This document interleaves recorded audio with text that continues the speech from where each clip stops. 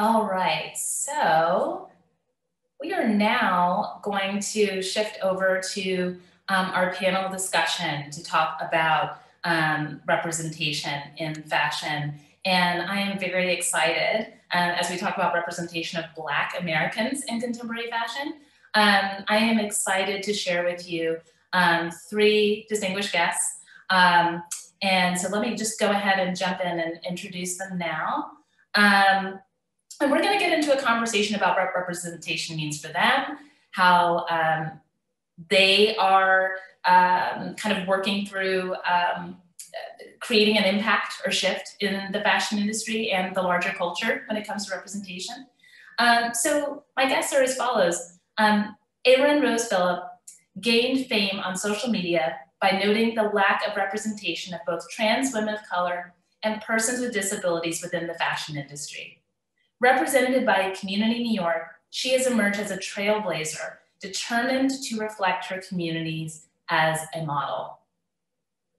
We also have Caroline A. Wanga, who is the Chief Executive Officer of ESSENCE, the #1 media technology and commerce company dedicated to a global and multi-generational audience of more than 30 million Black women and communities. She also holds a position of Chief Growth Officer for ESSENCE Ventures, where she leads the company's commitment to serving its community deeply via critical multi-platform content, digital and virtual offerings, and cultural events. We also have Kennedi Carter, who is a fine art and editorial photographer with a primary focus on Black subjects. Her work highlights the aesthetics and socio-political aspects of Blackness, as well as the overlooked beauties of the Black experience, which involves skin, texture, trauma, peace, love, and community. Thank you all for taking the time to join this discussion. And as I've let you all know, it's such a privilege to have you all here, and I know you have so much to say, and we've got about 30 minutes. So I want to start off with each of you asking if you could describe where you grew up, what did experience look like, what did representation look like for you, and how did it shape who you are today? And we can start with anyone here, whoever wants to jump in.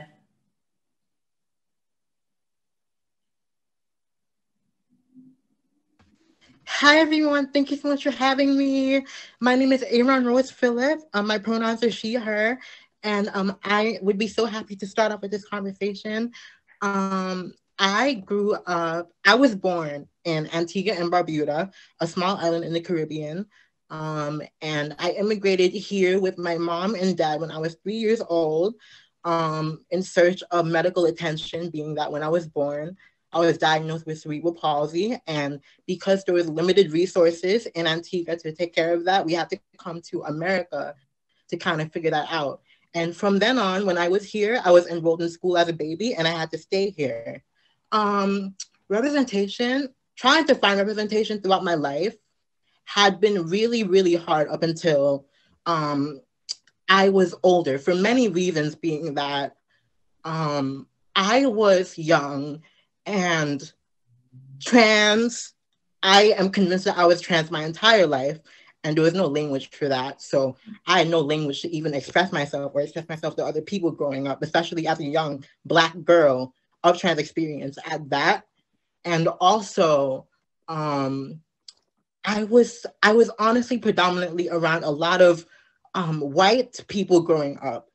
And because of that, that very much informed my experience in terms of like, I never truly felt like I saw myself outside of my parents or my family from Antigua. I never had enough Blackness or Black people in my life to enforce the fact that it's like okay to be Black and it's okay to look and feel confident and secure and happily live within Blackness. My parents instilled that in me, but I didn't see that in the world around me. And I think that if I did, that would have been really good for me. Thank you. Kennedi, Caroline, who wants to build on that? I'm happy to go next and excited to be here with this panel. I think, you know, Kimberly, you talked about being excited to be with us. I think it's also exciting for us to be together because rarely do you see this group of people have the opportunity to sit in one conversation together. So I'm excited to be here. My story is I'm Kenyan. I was born in Kenya on the eastern coast of Africa.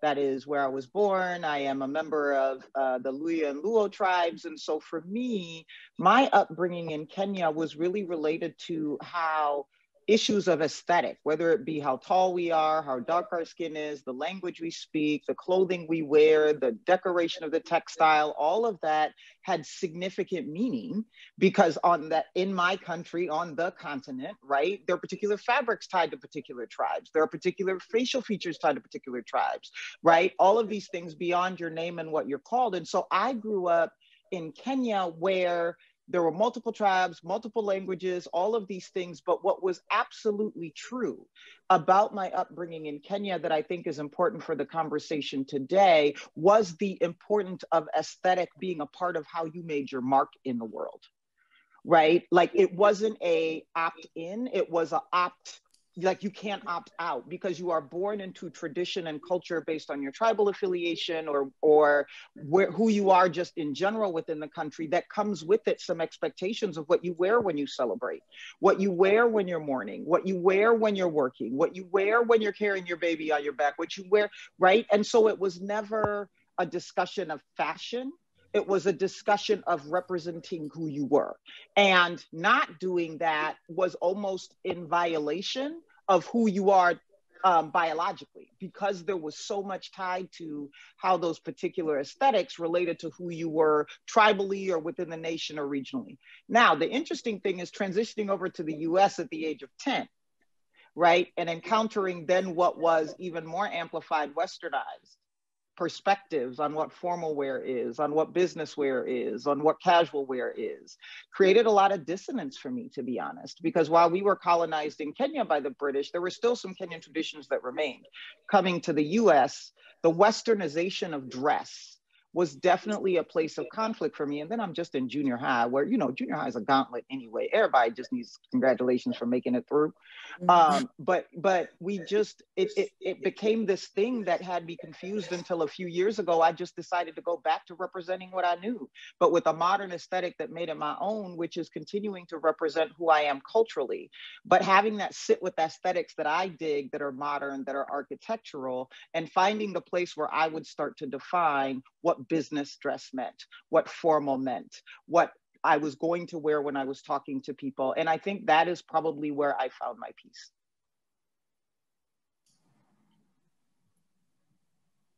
Thank you. And I am going to want to circle back to seeing how you navigate that with business dress and how you kind of flex that. We can talk about that. Kennedi. Hi, everyone. Thank you guys for having me. And it is so great to be in conversation with all of you guys. I'm extremely happy about it. I grew up in the South. I was born in Charlottesville, Virginia, which I consider Virginia to be the South. I moved to Texas for a bit. And then when my dad received a job at Duke, I moved to Durham, North Carolina, and I still live here today. I've been doing photography for the last 5 years. I started when I was in high school. And I think when I started and I was looking into, I remember being in my sophomore year of high school and looking into, I guess, Black women photographers that were making work, especially in regards to just fashion photography in particular. And I remember the only one I really was able to find at that moment was, I believe her name is Shaniqua Jarvis. I think that's how you pronounce her name. And so I just remember seeing that and then not having a lot of a point of reference. But I think the thing about representation and I think the thing about progress is when it comes down to it, you kind of just have to put the things that are missing in the world into the world and maybe even become that thing. And yeah, so after that research and continuing for a good deal of time, I ended up going off to school. I didn't like it that much. And then I took a 2-year gap year and I'm here. So, yeah. Beautiful. And I have to ask, so you mentioned Shaniqua Jarvis. I want to ask the three of you, is there anyone who, as you were kind of growing up, or at any particular point in your life, who really kind of changed things for you in terms of what representation could look like and kind of inspired you and said, oh, okay, you know, and I'm curious if there's anyone or anyone's, any several people who may have just really kind of turned things around for you.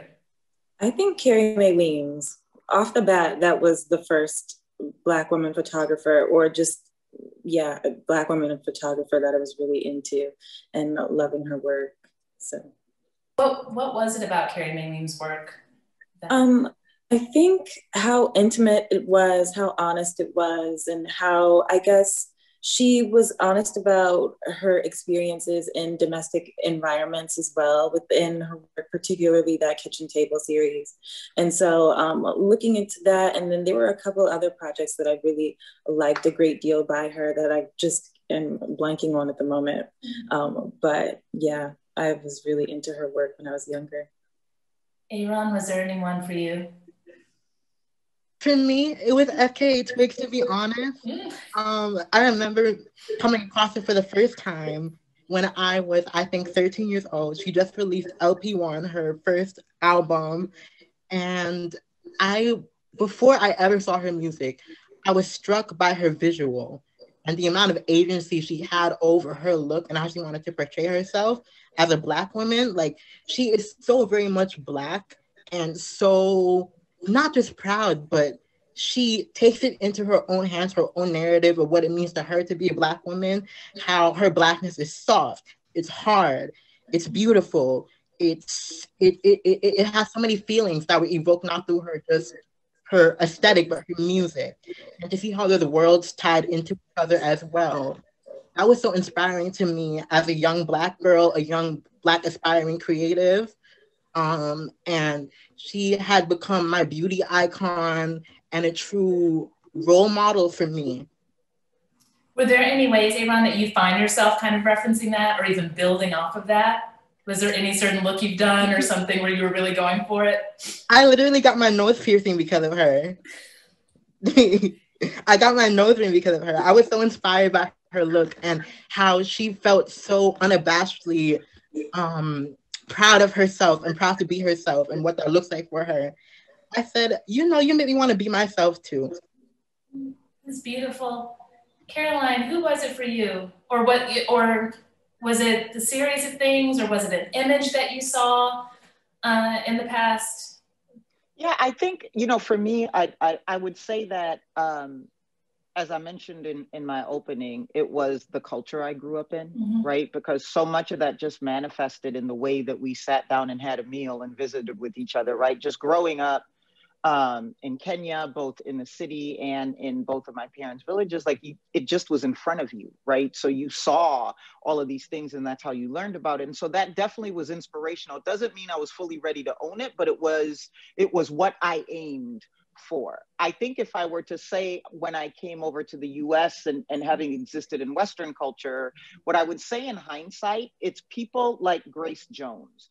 And the reason why I bring her up is because I think before I even knew why she was just intriguing to me, there's an audacity to the way that she chose to exist that disregarded environment, disregarded dress code, disregarded anything. And it wasn't to be disrespectful, but I even think about something that I remember Willie Smith saying in one of the Essence articles we did with him, was this idea of like never being concerned about the onlookers who thought you were overdressed. Because even though you may not have adhered to whatever the dress code may be for your job or for your style or for what you do, you will always be the best dressed in the room if you're authentic to yourself. And I think that Grace Jones was one of those icons who just was like, I'm coming and I'm here. And how I showed up is how you get to consume me. Make a choice. And I think that now as I look at where I am in life, I definitely operate in that same mentality that she inspired, even if I didn't know at the time it was, which is I am going to decide how I want to show up. And I will never show up in a way that is disrespectful of the venue or the event, but I will also not feel restricted by what others are saying is appropriate there. And I will wear what will do. And I actually have a line that I use a lot about my style. And I say, I wear what I am. I wear where I am. And what I mean by that is W-E-A-R, I wear, W-H-E-R-E, I am. I wear where I am. And that could be mentally, that could be physically, that could be emotionally, that could be intellectually, that could be a lot of different things. But I check in with myself on how I want to show up in my aesthetic. And that in and of itself is an activism around authenticity. Amen to that. And I like how we're going, where we're going with this idea of authenticity and audacity. Caroline, can you please give us some examples of how you have done this? What are some looks? What are some ways that you have shown up and felt completely seated in yourself, but also still respectful of the environment? What are some looks over some? I think it's an interesting, well, I'll try to talk about the looks, but what I'll talk about is just kind of a series of moments. And so I did a 15-year career in corporate America. And I would tell you that for the first 10 of those years, I was rocking cardigans and New York and Company and crap I didn't like, because I thought that's what business we were supposed to wear. And I hated my closet that I would wear to work. I hate cardigans. No hate on people who love cardigans. I don't like cardigans, but I had like 50 of them because I thought that's what I was supposed to wear to work. But I had this whole other closet that was actually me, that I didn't feel like I could wear when I was at work, but I'm spending more time at work than not at work. And so I remember when I went into the job doing diversity and inclusion, and I actually had this moment of dissonance, where I was now in a role where I was supposed to be helping people be their authentic selves at work. And I had done 50 different hairstyles in my life, but never locks, because somebody had told me that locks are not appropriate in corporate America. I don't remember who told me or when, but I held it like it was truth, right? And so one of the things that I did when I got that job and was in a place of dissonance was I went home. I had micro braids in my hair. If you don't know what those are, audience, Google it. But I had micro braids in my hair, and I cut them out at the knot. These were fresh. At the knot, and went to the shop and said, start my locks. Because I could not sit in the dissonance of saying that my job is to help people be authentic at work. And I'm sitting here afraid to change my hairstyle after I've had a successful 10-year career in corporation. If Target fires me because I started my locks, then we weren't all that close anyway.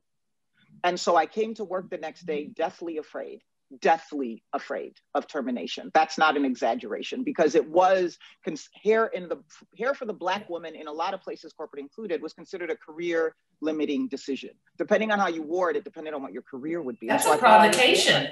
That's a provocation wearing your hair natural in that space. Absolutely true. Like, that is an act of activism. There are dress codes out there. The Crown Act had to be created because natural hairstyles for Black women were considered to be things that made them unprofessional, unsuccessful, limited their growth. And so I literally lived in fear for the whole week. I thought everybody was talking about me. Every time my boss called me, they were coming to fire me, until nobody cared. And the minute that I was in week 3 and nobody cared, I was like, okay, I'm gonna hit them with the blue lipstick. And then nobody cared again. And then I was like, oh, we doing this? Okay. Burning cardigans, rocking things that are these funky aesthetics like what I have on, starting the unicorn horn, doing my glasses thing, coming in whatever I want to wear. When I'm called to speak on a stage, putting on fabric that represents my continent and modern aesthetics, starting to deliver on the things that make me feel dope when I'm engaging with people. And that became then an act of activism in the corporate sector that I was just doing to feel comfortable, so that I was freeing up the capacity in my brain and in my spirit to actually be excellent at what I was there to do. And because I had been consuming that time with cardigans and stuff and walking around in stuff that I wasn't comfortable with, I was limiting my capacity to be good. And the minute that I liberated myself by wearing what I wanted to wear and being comfortable that if it changed a relationship with anybody, that I was okay with that relationship going away, the pursuit of my purpose was accelerated. And that is what I would say is more important than a look. It is the decision that came with operating in my authenticity, accepting that the consequences may mean that some people don't want to be around me anymore, but also feeling liberated in the capacity that was freed up to actually do what I was born to do, because I wasn't worried about wearing something that made me uncomfortable. Caroline, I have to ask, would you say, well, there's two things. Would you say, though, the status that you had in those work environments enabled you to do that more so than, say, a Black woman at a different level in that workspace? So I will say yes and no. And let me tell you why. The yes part of that answer is, yes, I had gotten to an officer level in the C-suite, right? And so, yeah, I made it there. But actually, if you think about psychologically what is different, most people become more restricted as they go up because it becomes more risky to lose what you've gained. Self-preservation increases because now you're at the top, you've got this big job, you've got this big whoever you are, right? You've made it to the pinnacle. And so the risk that comes with after the fight, now giving them a little bit of your authenticity actually becomes a threat to your life, your career, your success. So yes, there is something related to the privilege of functioning at the officer level, but that privilege did not mean that I was not subjected to decisions changing and all of a sudden I no longer have potential because I'm wearing my hair natural. What changed it for me was I had sponsors and people who helped to surround the attacks that came to my authenticity that were invalid.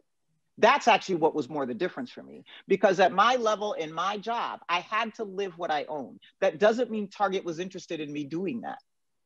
And so it had to be groups of other people across the company that had to play a role and go, leave Caroline alone. Yes, she wears whatever the hell she wants, but it's not hurting you. Pay attention to her substance. And by the way, I kicked ass in my job. And so where do you have a complaint? And so it wasn't necessarily protective, but what it was that I didn't do it for was inspirational to several other women and Black people who weren't wearing their hair natural, had been covering up. And what we started to see, not just because of me, but as a part of that, was women starting to come out in who they always wanted to be because now somebody had gone first or second or third, and it inspired them to do the same. Thank you. And so it took that courageousness and just moving forward and offering that sense of protection for others. And I want to ask, you know, you also get me thinking about something else that's very important for our viewers. Oftentimes, and I also think about this when I work with students, they see people at the top or this really great, powerful, proud place, and they don't see the process. You know, they don't get to see everything that led, you know, the cardigan sweaters, you know, you getting to that point. You know, they see star photographers, star designers, but they didn't see that struggle or with artists up to that point. And so Aaron and Kennedi, I want to ask you a little bit about the process or that journey and getting there. Because some people see you now and just, you know, or maybe you were always, maybe you stepped into this from the beginning, but what was that process like? And even kind of building off of what Caroline said, did it also depend on a little bit of protection or advocacy or a supportive family or an adopted family, you know, or a group of friends to really support you in that so you could really step into that self? Was it always what we're seeing here now in terms of your, you know, how you present yourself and how you feel today? I am very connected to where I started from and the work that it took to get to the point that people consider me to be at right now and where I consider myself to be at right now. It did not happen overnight. I work as a model for anyone that might not be familiar. I work as a model. I am now represented by Community New York, but for a long time I was known being that when I was 17, I was signed to Elite Model Management as the first Black trans disabled model ever signed to a major high fashion agency, but represented by a major modeling agency. To say the least, I worked a lot and very hard to get to that point and beyond, especially being that I am Black, trans, and disabled, where to many people, these identities could not exist as something that is desirable, beautiful, something to view as beautiful or sellable. And I started my modeling career myself. I was not at first scouted by an agent or a photographer. I did it myself on Twitter, where I made a tweet when I was 16 about wanting to aspire to be a model and aspire to sign to an agency, being that I had never seen anything like it before. And for someone who, prior to this tweet or anything, who loves fashion so much, I genuinely was a little disappointed that you don't see people with disabilities, disabled people, on the cover of Vogue, in editorials. You don't see people in wheelchairs, people with mobility aids represented in fashion. You don't see Black trans people represented in fashion, Black trans women represented in fashion, behind or in front of the camera, on set, as makeup artists, as hair artists. You don't see that. You barely see Black people in fashion as it is. And I just had to sit and wonder why, because you look outside on the street, right? And you see all types of different people. You don't just see someone who is cisgender, white, able-bodied, and heterosexual, and 6 feet tall. You see all types of different people. So how could this not exist in fashion, when fashion is so crucial to the way people identify and see themselves as beautiful or as trendy? That's how you identify what's going on in style, in modern style. How could you miss that mark? So I really felt compelled when I was 17 to take it there on Twitter and kind of start that conversation. And it worked, where when I was 17, through that tweet, I started out getting many odd jobs where I at first was doing retail. I made my intentions very known that I always want to be elevated to the place in high fashion where I want to be, because I know high fashion is where it lacks the most visibility, or the most representation, the most tangible representation for my groups of people that I belong to. I knew that for a fact. And I started out in retail, where I started doing jobs for clients such as H&M, Refinery 29, American Eagle. And I was very, very happy and honored to be in that space. I was honored that anybody was listening to me at all. And I was, at that time, I was not signed to anyone. I was doing this all myself. I was a junior in high school. I used to be in class. I had my computer. On one side of the computer would be emails from the top of the screen to down on the screen that I had to answer. I was filing W-2s. And then on the other side of the screen was schoolwork. And my teacher would get mad at me because I was trying to do two things at the same time in class. Like, I was really that dedicated, where I was working as I was in class. I was trying to make everything work because I felt so compelled to become a model, because I love fashion and I hadn't seen myself properly in it yet. And by properly, I mean, I guess my end goal is that disabled models are walking like Versace, Prada, Miu Miu. Black trans models are walking Versace, Prada, Miu Miu. Like, I want to see everyone doing everything in a tangible way, not just for singular soul moments. I want it to happen in a way that is genuinely tangible. And I knew I had work to be done back then. So here I was, 17, working. And it honestly continued, where press started to continue to come in, because I had press writing about me at that point, because I was getting a lot of attention from people. And I was working a lot and very hard up until the summer. But before the summer, I was just very in a space where I was like, is this going to work out? Is this really going to work out? And I wasn't sure, but I kept going anyways, because I knew that my time and space as a disabled person, as a Black trans girl, needed to be respected and seen, because that's the only way it's going to work. And the summer of 2018, I was here in my room, and I checked my email, and Elite Model Management expressed interest in signing me. They were ready to sign me. And I cried, and I cried, and I cried, and I cried, and I cried, because I felt like I really did what I said I was going to do, and people really listened to me. And that was the start. The start is not all the finish. when I was signed, it was such an exciting time in my life at Elite. I was very honored and grateful to take up that space and to be amongst such incredible women, incredible figures in the industry. But I'm not even gonna hide this. For a long time, clients were very reluctant to work with me because of the fact that I am Black, trans, and physically disabled. They did not know how to accommodate. They did not know how to go about that because it has not been seen in fashion. And then accessibility is a whole other conversation where fashion had not ever really considered or thought about accessibility as something to consider for a very, very long time. So my goal is to do runway and campaigns and magazine covers. And a lot of the time, these events, these spaces would not be accessible to my wheelchair at all. These spaces would have stairs or something that I can't get my wheelchair in, so I can't be a part of it. Or, the client simply does not want to take the time to accommodate.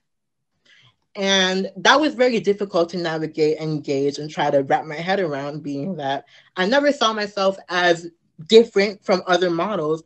I just need the accommodation to make things work. And for a long time, I was in that space of trying to make things work. Then I started getting clients when I was 17 to 18. ID Magazine gave me my first job, which was an editorial for them, which was really, really, really exciting. And I was so super honored to have that. And then when I turned 18, that's when I really started working for the first time. And it was very interesting to see how things started to work, because I remember my first major job was for Sephora. I had a Sephora campaign for Pride. And that was so wonderful, because I remember I used to be so concerned about accessibility. And then I was in LA with Sephora, and Luke Guilford, the photographer, took the time to take me on my wheelchair into the grass to take a shot. And I felt like, oh my God, I feel so listened to and loved right now, because people are trying to understand me and my body and how I can exist in fashion in a way that they don't think about, in a way that's major, that's elevated. Seeing people kind of start to think about accessibility and transness upon the presence of myself and other models like myself in this industry has been really amazing. And, from then on, things started to slowly progress and grow. And I just continued to especially use social media as a way of voicing my thoughts and opinions, which people consider to be activism. But I know in my heart that I'm just a Black girl. And as a Black girl, I have to speak on everything to make it happen. And that's just how I think of it. I don't consider myself an activist. I think of myself as a model. And I continued with everything that was going on. And then last year have especially seen a lot of progress for me in my career, being that last year was the height of the pandemic as well. So it was really interesting where we were in the height of the pandemic and I was so scared. Everyone was so scared. But I noticed that I had a lot of work going on from home, where clients were starting to reach out and wanting to ask me more about what it is to be Black, trans, disabled in the industry, but in a way that's not tokenizing, in a way that's like, let's book you. Let's really see you for who you are as a model. Let's uplift your talent. Let's show that you can sell clothes.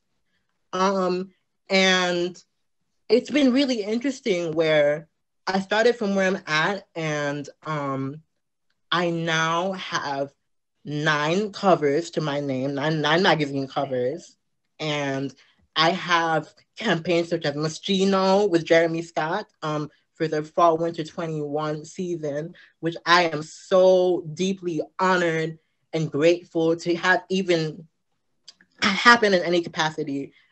Jeremy Scott is someone who is very close and near and dear to my heart, because I feel like he's really seen me for who I am as a model and talent and what I want to contribute and why I want to contribute that way.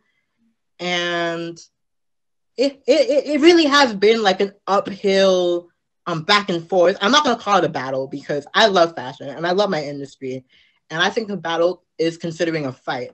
And really, I just want to be understood and taken seriously.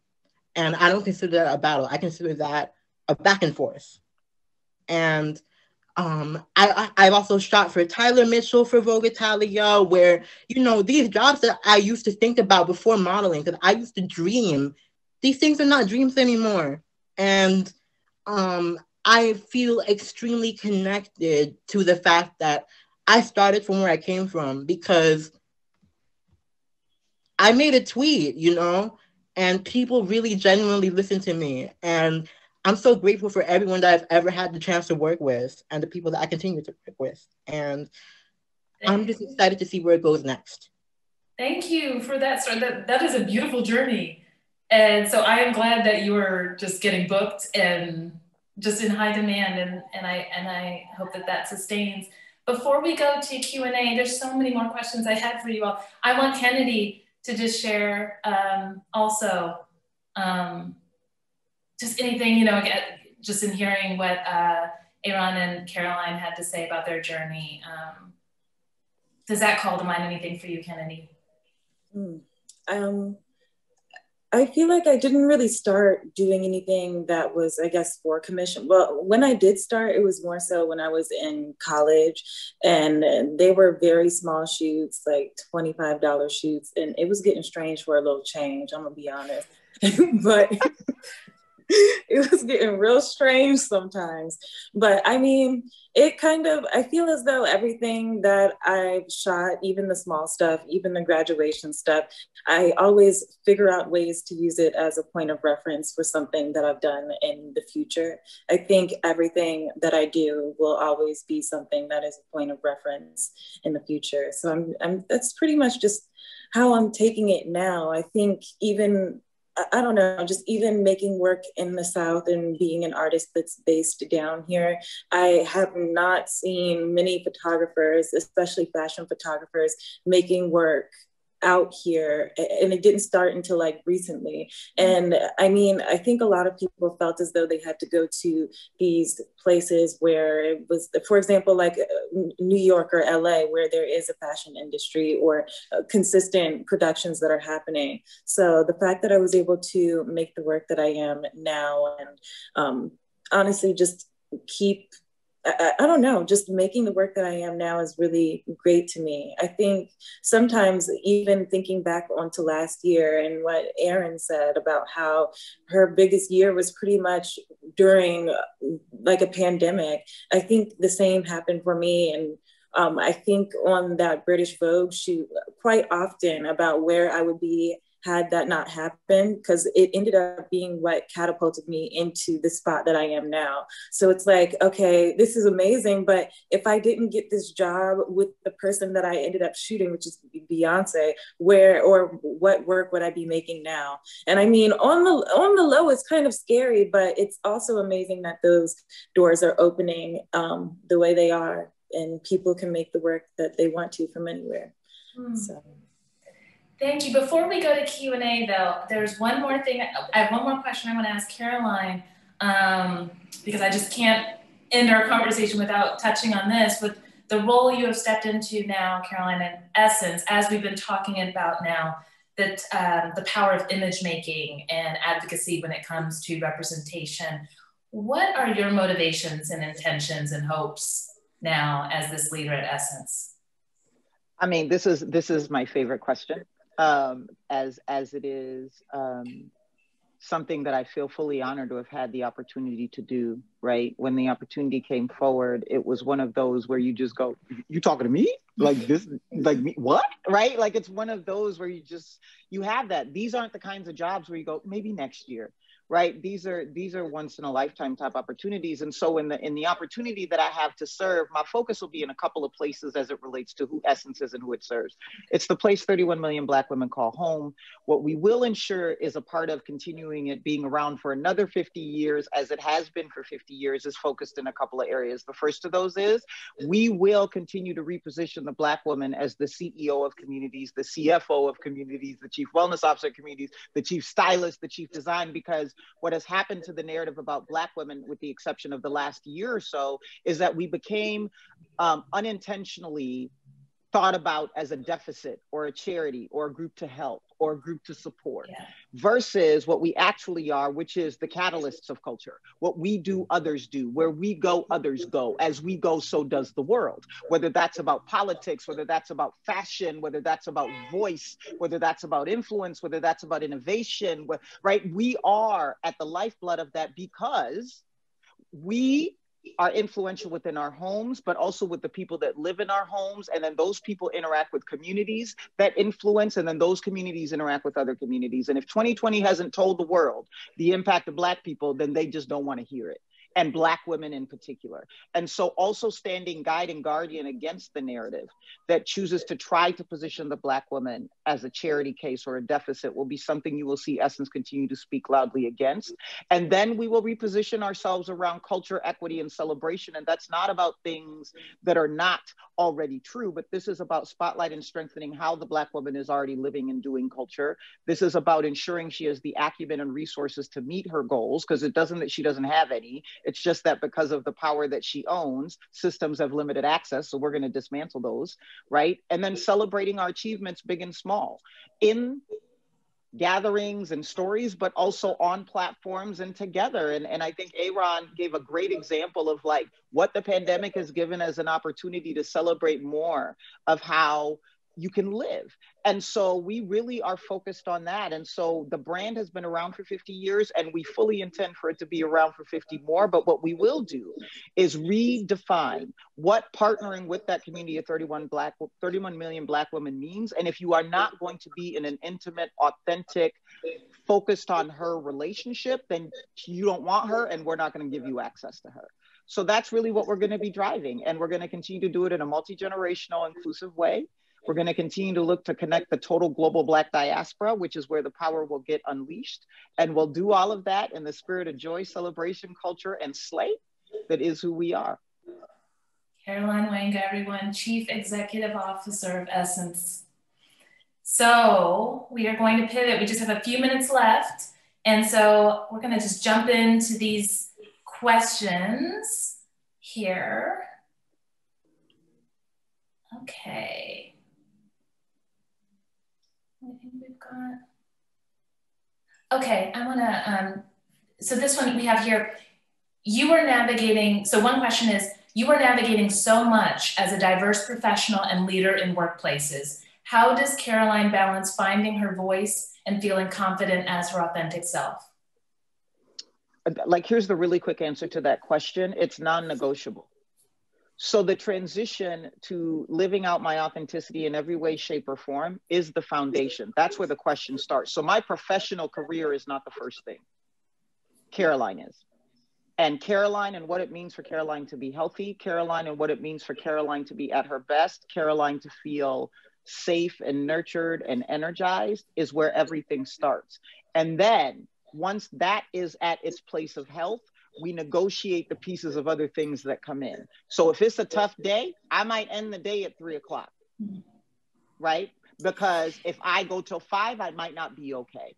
And so it's actually the other way around. And I'll give you an Audre Lorde quote that really encompasses how I think about self-care. And by the way, I have an actual self-compassion plan that lays out the things that have to be true for me to stay at health that I share with my peers and my team because I'm bad at it and they help me adhere to it. And so if anybody wants to see that, let me know and I will send you my self-compassion plan. But here's the quote. Caring for myself is not an act of self-indulgence. It is an act of self-preservation. And that is political warfare. Audre Lorde. And we have another question for you, Caroline. Caroline, you touched on appropriation. Historically, appropriation has always been problematic. How do you see addressing this in a way that it becomes a teaching moment? Here's the thing. I think calling out where things are not happening the way they're supposed to be is of utmost importance. I think that what becomes critical is what is your intent when you call it out, and are you willing to help fix it, or you just want to blast people? And it just depends on what you're there, because you can choose to sit in a position of when appropriation takes place, you observe it, see it, experience it, you call people out. You can choose to do, and you can choose to end it there. But my position is if all you're doing is calling it out, then you're not helping it not happen again. you're just shaming somebody into what they did. My preference is, yes, address it, but address it in a way that teaches the person or the entity, as well as those that may be influenced by them, why this doesn't happen, what better would have looked like, and how to change it for the future. Because then we start to redesign the system versus just shame the people that design the system. So for me, appropriation and anything else like that is a place where we have a conversation about what happened. How did we get here? We address the things that are non-negotiable. We help design the things that need to be different. And we actually put that back in the limelight in the right way so that people learn, and we start to address the systemic trauma and start to create success where it should be. Beautiful. We have time for one last question with just a few minutes left. And this is for everyone. Someone asked, can we touch on the ways the conversation of colorism can be introduced and focused on an amplification of Black features and the tendency for it to be viewed as divisive? So however any of you read that question. So featureism, colorism, any thoughts about that? I would love to hear like what Kennedi has to say living in the South on this one.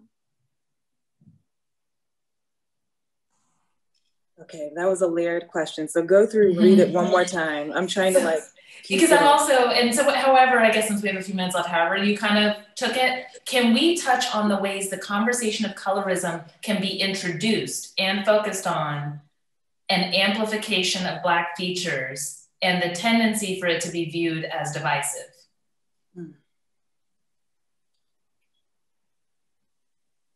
Or just, yeah, how can we also address colorism?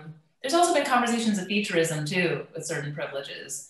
Like Kennedi, how do you make sure Black features are represented when you're doing your photography? I mean, casting. I think if anything, it's heavy within casting. And when I'm put in a situation where I am able to see the models that are coming in first and view the deck beforehand, being honest about what needs to be included, whether that's varying in skin tones, body types, and accessibility as well. What can we do in order to, like Aaron said, make this body of work or whatever we're producing and putting out into the world resonate with people so they feel like it looks like them?